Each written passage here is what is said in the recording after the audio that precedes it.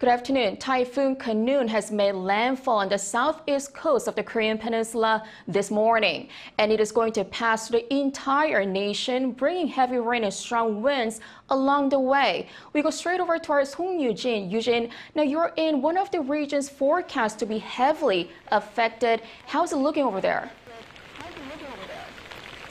Yes, hello, Kyung-eun. I'm currently on the east coast of the country in Samcheok city, Gangwon-do Province, and as you can see, a heavy rain as well as strong winds have been pouring down here since very early morning. So with all this relentless rain and wind, I can just say that there's really no point in wearing a raincoat or carrying an umbrella.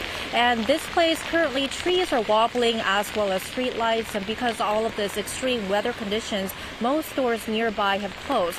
And all this, the weather conditions have turned extremely brutal after Typhoon Khanun made its expected landfall in the country this morning. So according to the Korean Meteorological Administration, Typhoon Khanun landed in nearby Koje City, Gyeongsang-namdo Province at around 9:20 a.m.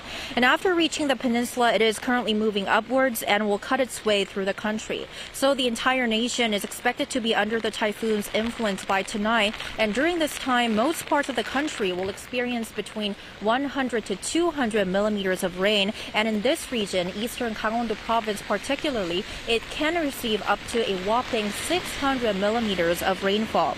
And in terms of winds, gusts are expected to reach about 35 meters per second, which is capable to bring down trees as well as derailing trains. All right, now how is the country responding?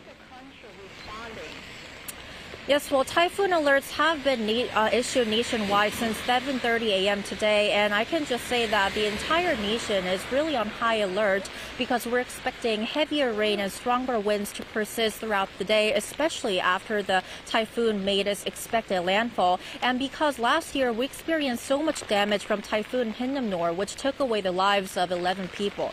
So thankfully, latest data from the Interior Ministry as of 11 a.m. today shows that no casualties have been reported for the typhoon this year yet. And in response for safety, more than 10,600 people have evacuated from their homes for safety, as well as over 300 flights across the nation being canceled for the day.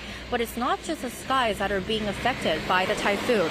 Dozens of sea routes, roads, and hundreds of hiking trails have been closed off since yesterday. And with really safety as the utmost top priority, kindergartens and schools in affected regions are also taking precautionary measures, such as closing down for the entire day, shortening school hours, and switching to online classes. So the nation's Central Disaster and Safety Countermeasures Headquarters, during its meeting this morning, ordered heads of local disaster headquarters to really stand by around the clock until the typhoon passes. It also urged that the evacuation of residents who are living in flood or landslide-prone areas should be able to be done immediately once emergency looms. That's all I have for now. Back to you, Kyung-eun. Thank you, Yoo-jin, for the reporting. Do stay safe.